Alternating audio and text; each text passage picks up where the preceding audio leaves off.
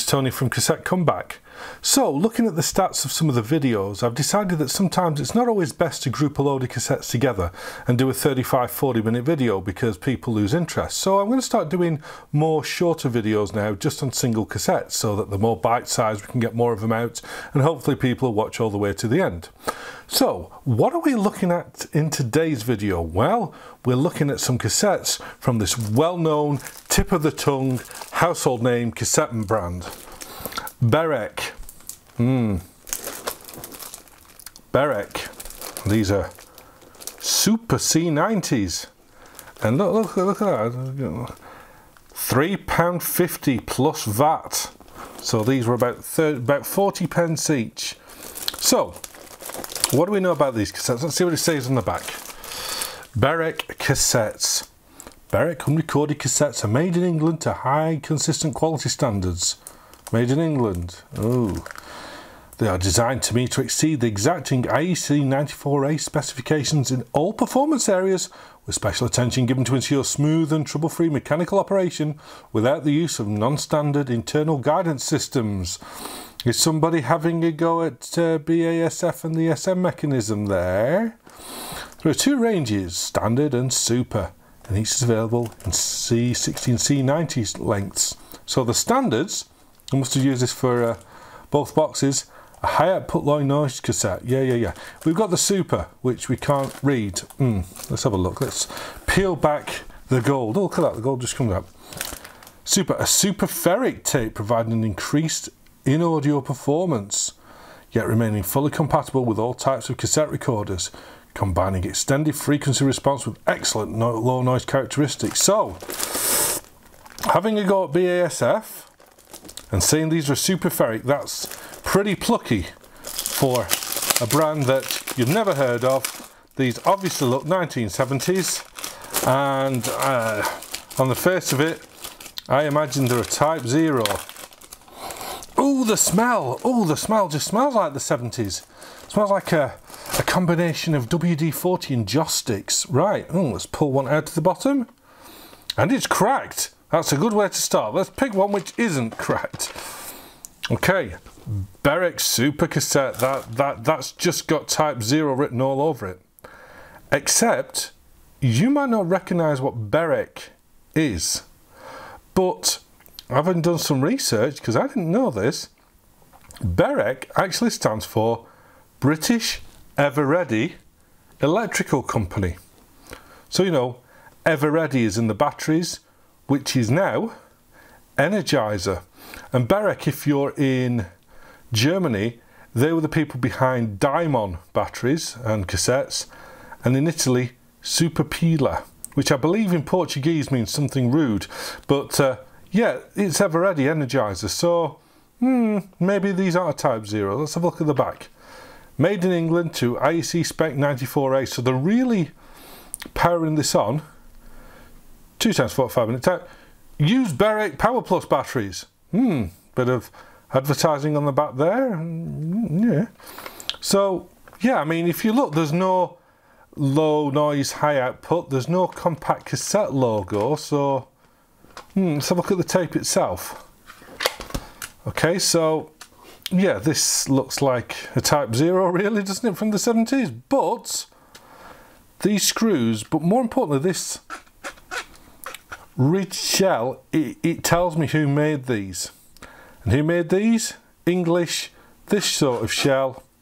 It's EMI, as in EMI, part of the Thorn Group, the people behind many a major music star, a big record label, behind Ferguson Electronics and Thorn Electronics. They were a big electrical company in the UK, so I'm hoping these possibly aren't a Type 0. But other than that, I mean, yeah, it's the cheapest shell.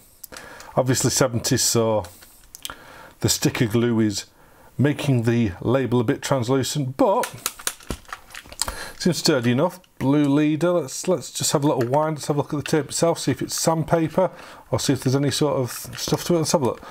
Actually, no, it's not sandpaper. There is a shininess. It just looks like a 70s ferric. You know, it could be the same sort of thing as a 70s TDK D. Maybe it won't perform as good, who knows. but it doesn't look like Type 0 sandpaper anyway, so we'll give it that. But let's have a look at the inside of the J card.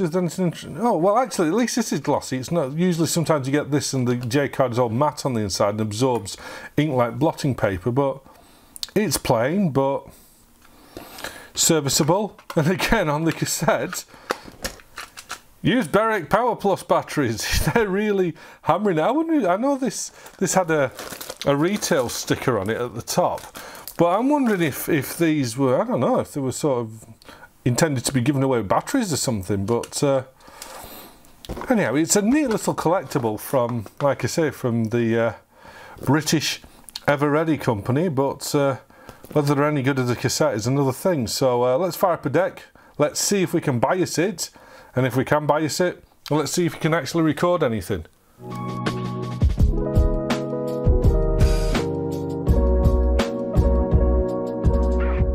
Okay, I'm going to use my CR7 for this, primarily because the more I use this deck, the more, you know, the hypothetical question. You're transported back to your youth, blah, blah, blah. Which one of your decks are you having? It's this one. It's this one because it's a deck that anybody can make an amazing recording on. It takes zero skill to make an amazing recording on this deck. You just open it up, put the cassette in, press auto calibration. Oops. It goes away. It's the fastest auto cal I've ever seen, and it seems to have the ability to add and remove much more bias than any other deck, because I get some tapes that I put in the ZX9, and the ZX9, you know, what a recorder, but it's fussy. You know, it can make the most of a cassette as long as it can make the most of a cassette. But some cassettes it puts in and you put it in and it goes, no, I'm not touching that, forget it boy, go and get me a decent cassette. This thing, you can put anything in and it usually calibrates it and it sounds amazing. You know, you can imagine the tagline, this CR7, the deck even your grandma can make an amazing recording on. And it's true, so it's biased up this Berec Super EMI. So let's do some recording on it. So I'm going to keep the, well, let's see if it is a Super Ferric. I'm going to have this peaking about +3. Let's see how it handles it. And I mean, that would be pretty amazing for a low rent 70s tape made by EMI. But let's see if they're any good. For the music, I'm going to use an old favourite from the YouTube audio library. This is called The Emperor's Army. So let's see how this bad boy does.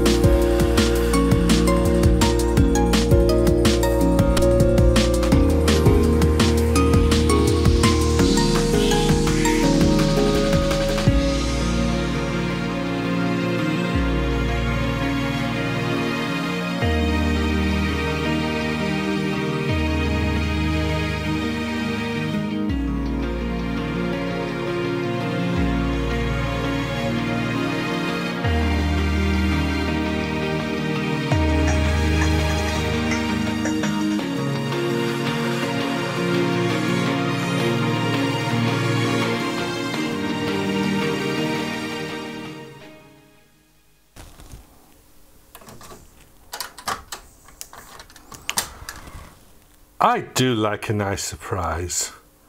That sounded much better than I thought it was going to. I thought this was going to be maybe a passable entry-level Type 1, few dropouts, but no, that sounded really good.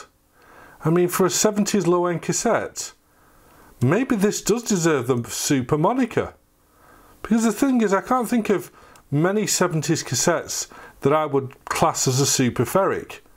I'm not saying this is a super ferric in any way, shape or form like an AR or a HFES or, you know, a UDI or an XLI or anything. But for a 70s style, well, 70s style, a 70s Type 0 style from a brand that usually makes batteries, that seems to be an EMI cassette, which aren't massively rated, I thought that was a superb performance.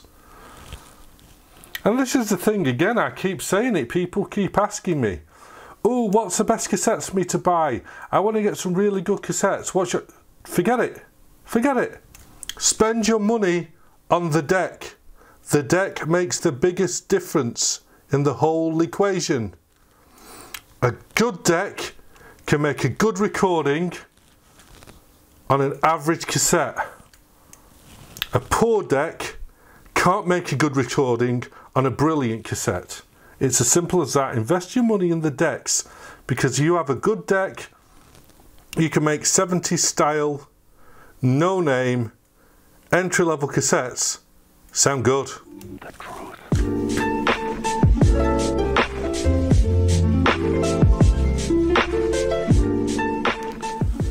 So there we go. I think I said everything I need to say about this cassette. There is nothing more surprising than a surprise, and this is a proper surprise.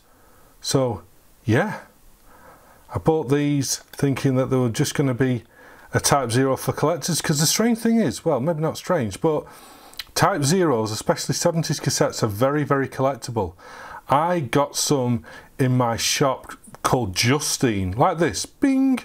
You know, they were clear shelled, they look kind of funky, but I thought, is anyone going to buy 3 of these for £10 when they're going to be absolutely unrecordable?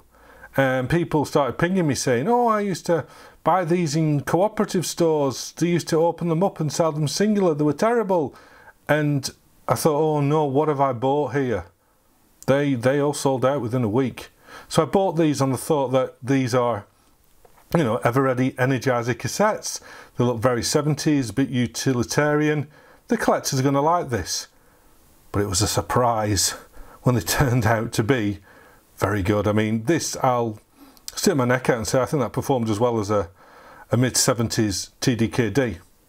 You know, simple as that to my ears. But again, the deck makes a lot of difference. But yeah, and the fact that British Ever-Ready, a company that I'm very nostalgic about, because batteries when I was young seemed to always be Ever-Ready batteries because they were British and they were cheaply available.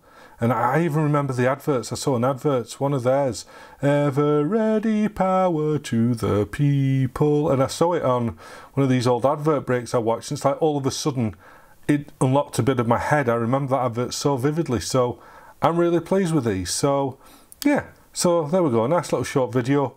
Hope that was useful. These are in the web store. In fact, if you buy 10, I'll give you one in the original wrapped outer box with the price sticker on, but I've got some in. I don't think I'll have them in very long because cassettes like this, like I say, always sell fast.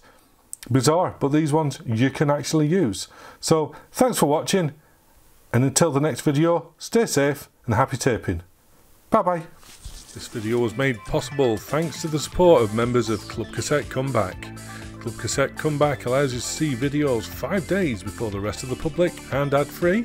You get your name in the credits, and it also allows you into the special sections on the Cassette Comeback websites where new items are posted first, as well as there being special discounts. If you'd like to be a member of Club Cassette Comeback, just simply click on the link in the credits. Otherwise, thanks guys and gals, it's all been possible thanks to you.